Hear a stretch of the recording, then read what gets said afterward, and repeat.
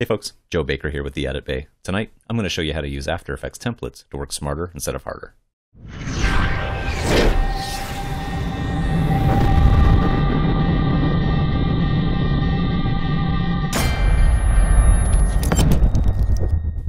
My last post was a trailer for my new YouTube channel, the Edit Bay.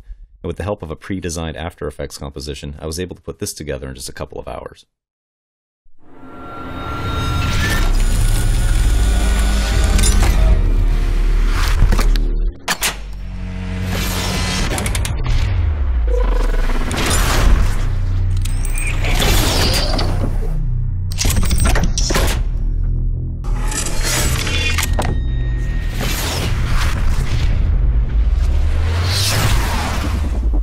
Years ago, I bought 4 DVDs with templates because I wanted to learn the ins and outs of After Effects, which brings me to my first advantage of using these things. They are a great learning tool. Basically what they are is they are After Effects projects. They've been created by extremely talented people, and I'm just going to go ahead and scrub through this really quick.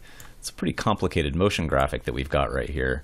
And if you're new to After Effects, this button right here will actually launch a flow chart so you can see how the project is organized. So if this is ultimately your finished project, the one that you're going to render out, you can actually expand these and see what makes up this entire composition. So each one of these little colorful icons right here is a pre-comp. And with those expanded out, we can see even more of what's going on in regard to the editable text. So this is a great way to see how a project is built, and you're gonna have to reverse engineer everything to kind of understand how After Effects works. But like I said, these are an excellent learning tool for learning the ins and outs of After Effects. You know, when you're working on a visual effects shot, you may have a comp with 10 or so layers, give or take a couple. But motion graphics, for the most part, are far more complicated. You're gonna have pre-comps inside of pre-comps inside of pre-comps. If you see these, if I start expanding these out, things start getting pretty crazy real quick. And even if you know After Effects fairly well and you kind of understand from a technical perspective how to organize and construct a composition like this, it's still going to be time consuming even if you've got some experience. And I know in my case that even if I was creative enough to come up with a design like this, I just didn't want to devote 2 weeks of my life to coming up with a 10-second trailer. So utilizing these and just kind of customizing the text really sped up my workflow and allowed me to get my new channel up and running with a quick trailer that I was able to put together in just a couple of hours. I replaced the text, actually kept welcome to.